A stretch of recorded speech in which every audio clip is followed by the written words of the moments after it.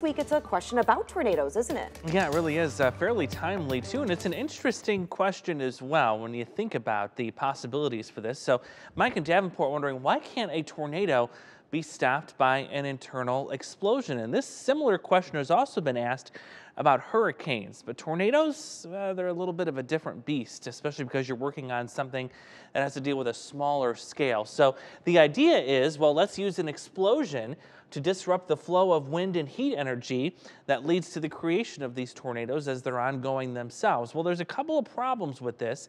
Number one, that energy can actually be transferred to another location. So while you may have an explosion on top of this particular tornado, there's so much spinning and rotation going on with the actual storm itself that a mere seconds later, a few seconds later, you may have another tornado that is a result of that energy being transferred to another location. So not very practical there.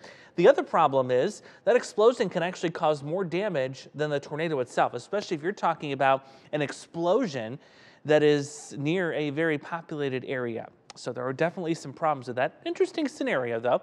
You can read more about this just before GMQC at 11. Go to WQAD.com, search for Ask Andrew. That's also, by the way, where you can submit your own question that I'll answer coming up Wednesday morning. We'll be right back with your top stories on GMQC right after this.